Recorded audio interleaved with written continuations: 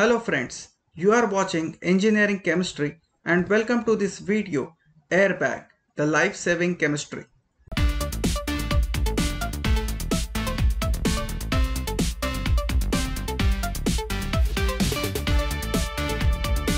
The term airbag may be misleading. Unlike a typical bag inflated with air, this life-saving device is filled with nitrogen gas.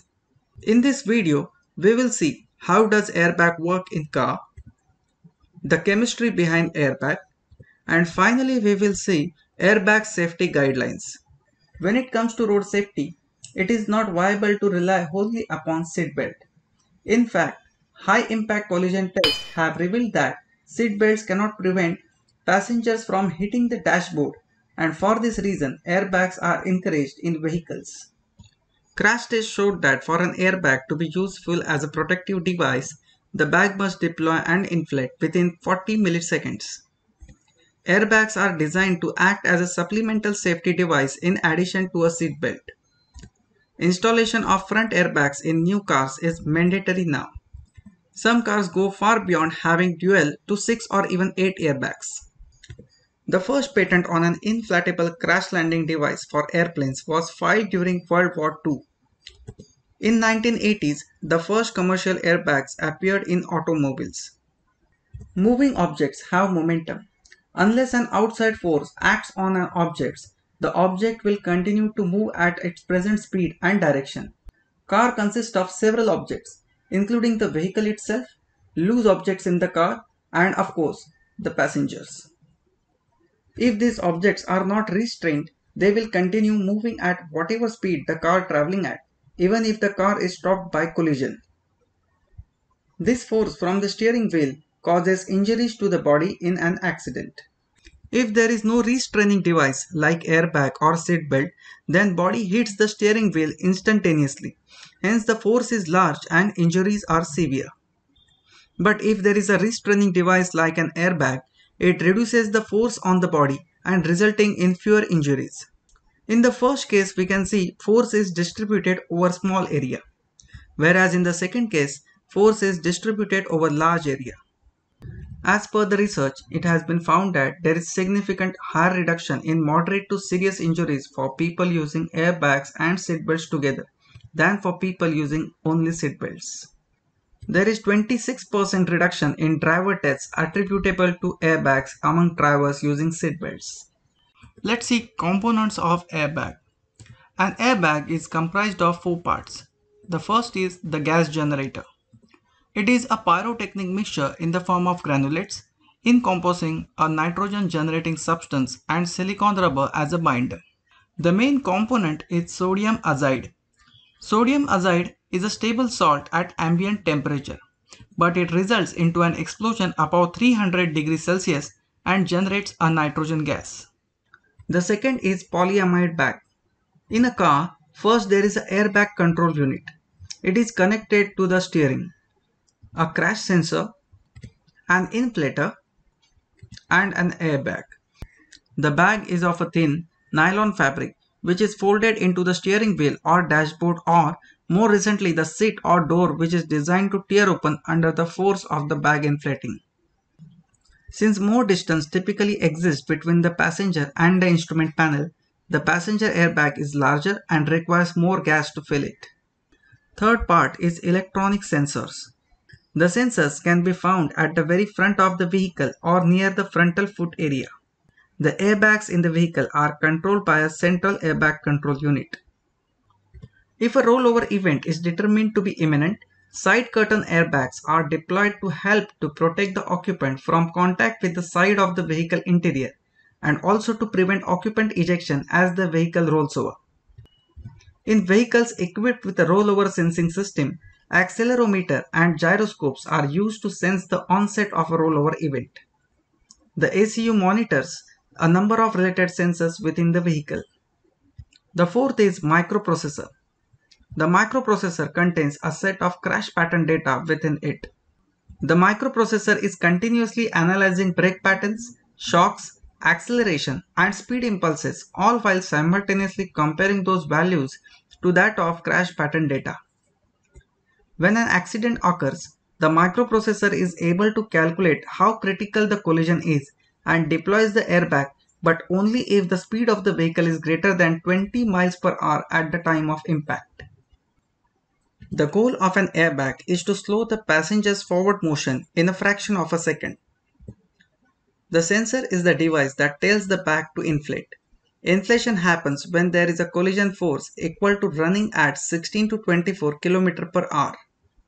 A signal is received that crash has occurred. The sensors receive information from an accelerometer built into a microchip. Once the requisite threshold has reached or exceeded, the airbag control unit will trigger the ignition of a gas generator propellant to rapidly inflate a fabric bag. Ideally, body of the driver or passenger should not hit the airbag while it is still inflating. Otherwise, the high internal pressure of the airbag would create a surface as hard as stone. A second later, the gas quickly dissipates through tiny holes in the bag, thus deflating the bag so you can move. This process, from initial impact of the crash to full inflation of the airbags, takes only about 40 milliseconds. Let's move to the chemistry inside airbag. Inside the airbag is a gas generator contains a mixture of sodium azide, potassium nitrate and silica. A typical driver side airbag contains approximately 50 to 80 gram of sodium azide, while the larger passenger side airbag contains about 250 grams. Airbag volume is generally 60 to 70 liters. The particle size of the initial reactants is important to reliable operation. The sodium azide and potassium nitrate must be between 10 to 20 micrometers, while the silica must be between 5 to 10 micrometers. The inflation system uses a solid propellant and an igniter. When the car undergoes a head-on collision, the signal from the sensor ignites the gas generator mixture by an electrical impulse.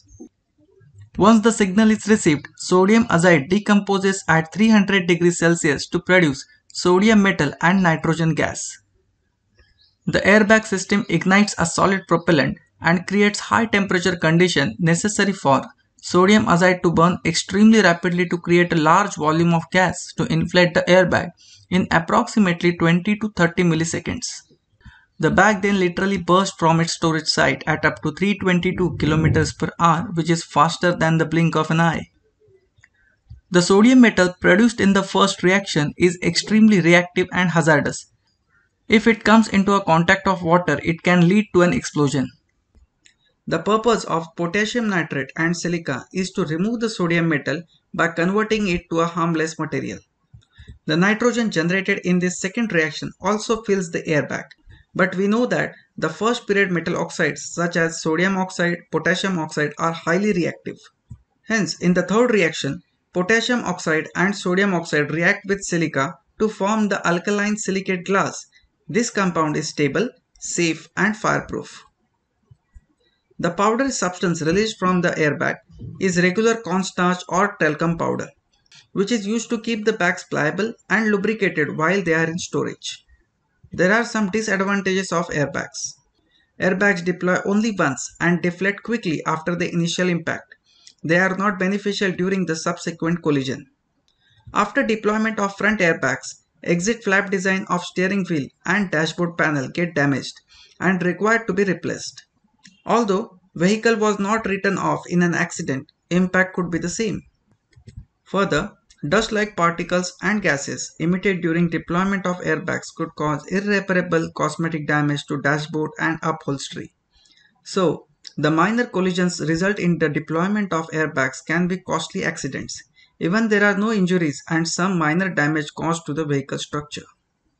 By looking at all advantages and disadvantages, there are some guidelines to follow. First is, don't sit too close to the steering wheel. Move your seat to the rear as far as possible while still reaching the pedals comfortably. Place yourself at 25 cm away from your driver airbag. That gives you a clear margin of safety. Instead of your head and neck, point airbags towards your chest by tilting your steering wheel to downward position. Recline the back of your seat slightly.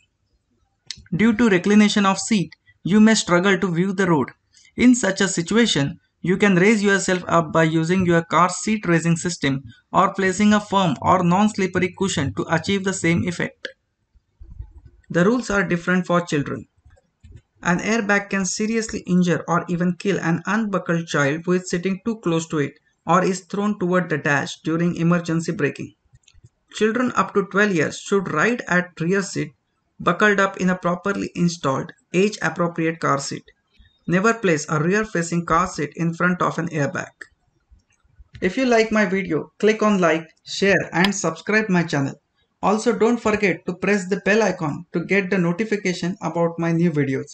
Have a happy and safe driving. Thank you.